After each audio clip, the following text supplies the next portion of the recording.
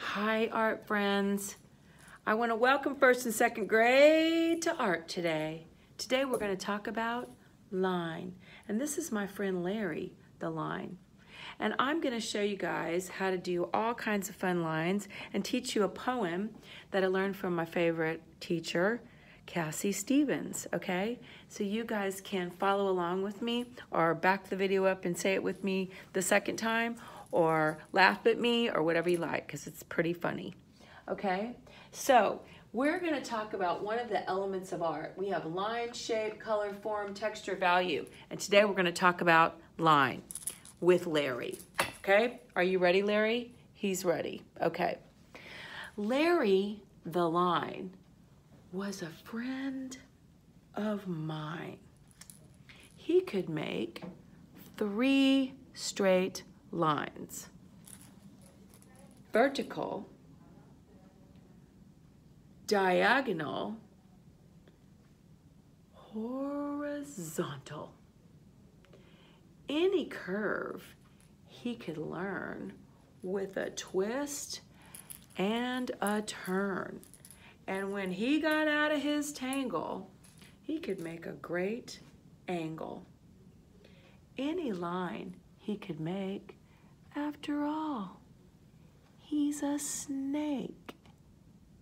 So this is Larry, and Larry and I want to talk to you about line. Because if you can draw all the lines, then you can draw a beautiful picture. So the first line I want to talk to you about is the horizontal line, okay? If you're going to have a flower in your drawing, and you've got a beautiful stem, and it's a gorgeous flower, and you've colored it so beautifully, and you want to put it on the earth, then you're going to have to come over here and put your flower on the earth. Can you see that? So here's my flower, just in case you can't see it in the drawing because I used pink. There's my drawing. There's my flower. And now that I put my horizontal line, it looks like my flower is sitting on the earth. Yes? So now that's where they get horizon line. I could have some mountains sitting back there on my horizon. I could have the sun going down back there on my horizon. Whatever I'm doing, but when I look out over the horizon when the sun is going down, it is going down behind the horizon line. So therefore, it got its name, horizon line, okay? So now you're gonna have the vertical line. I'm standing straight up vertically, but if I were to lie on my bed, I would be horizontal, right? And if I sit up, I'm now an angle. So you've got horizontal lines, vertical lines, and angles or diagonals, right? The angle is a two-sided. This is an angle. Right, let me use the black one. This is an angle, and this is a diagonal. Horizontal, vertical, right? Okay, so those are some important lines that we need to know about. Some other fun lines we need to know about, I call this one the loop-de-loop. And you just make a big loop and go down. And I use my whole wrist when I'm drawing a loop-de-loop, because if I just do this with my hand and I leave my hand on the board, then I can't get a very big loop-de-loop because I'm only limited to as far as my fingers can go, right? So if I lift my wrist up off of the paper and I use my whole arm and my wrist, I can make lots of loop-de-loops, and they're really fun to do. And when I'm doing them on the paper that we're going to paint, I really want to use my wrist and my whole arm, not just my hand, to draw the loop-de-loop, okay? Next, we're going to have the zigzag, up, down, up, down. So what the zigzag is a couple of diagonal lines, one that goes this way and one that goes this way. One that goes this way, one that goes this way, this way, this way, this way, up, down, and it's very controlled and even.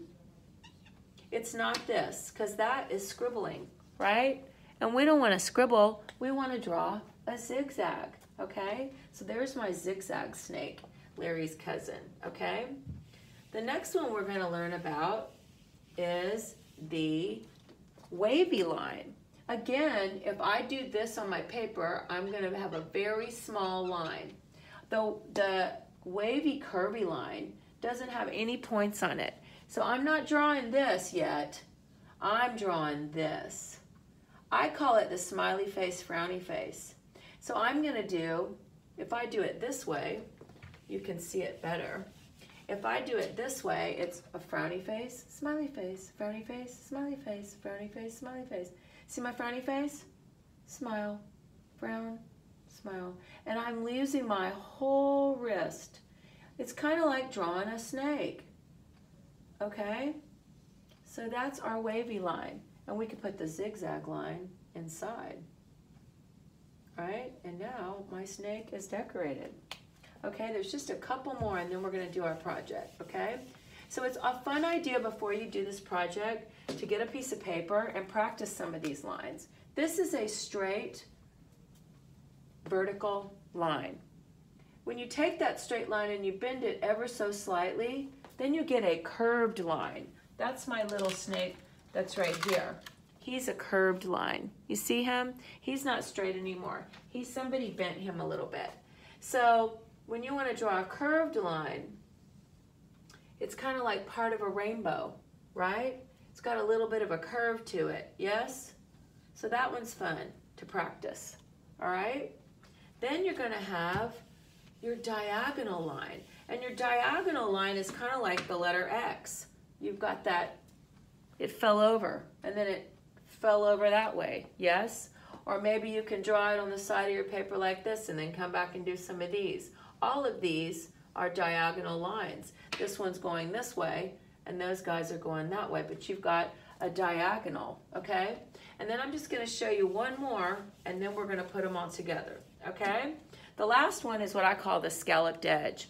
If you're going to draw a bird's wing or something, you might want to do the letter U, the letter U, the letter U, and maybe that would represent sort of a butterfly, a bird's wing.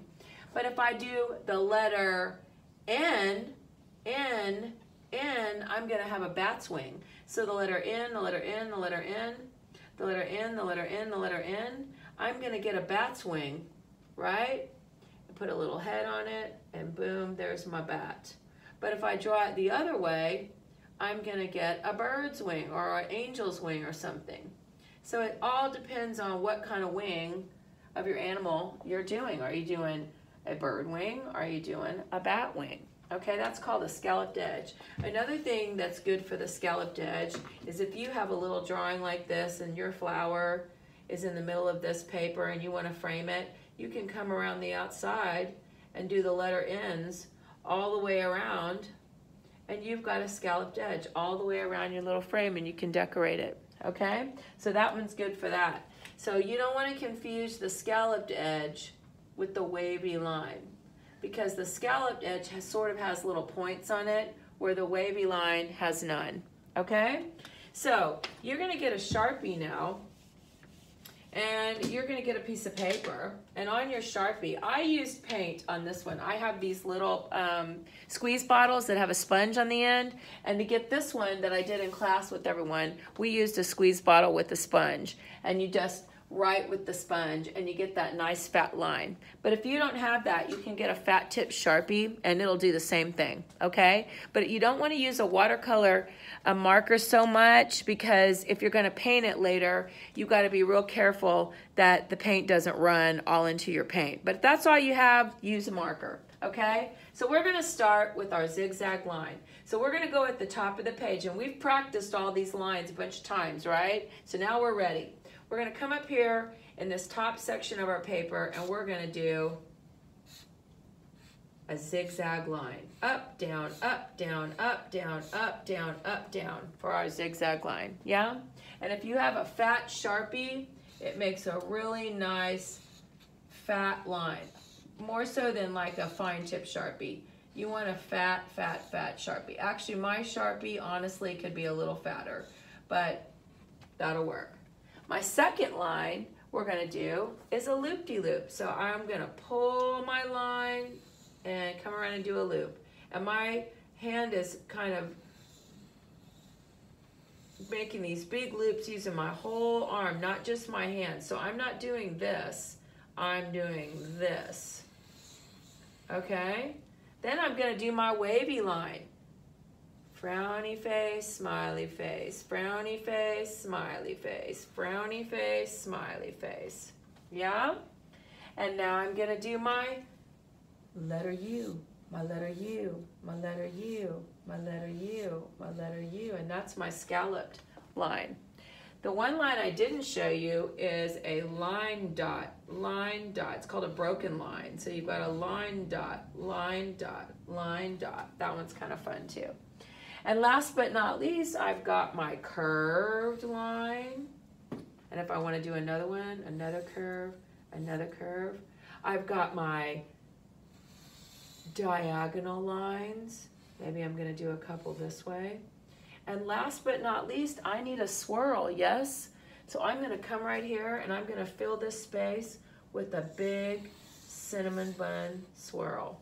Okay? And if your swirl is too small, maybe you need to make it bigger or practice your swirls.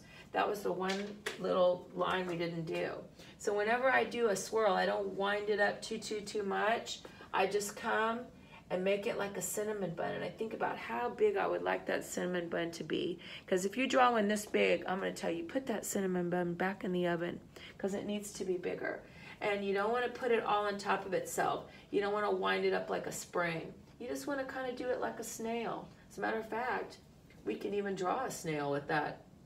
We can put a head on it. We can put a tail on it. And boom, we have a snail. All right, I hope you guys had fun with that. If you want to, you can come back with some paint and you can use the 6 colors in the rainbow to paint your drawing.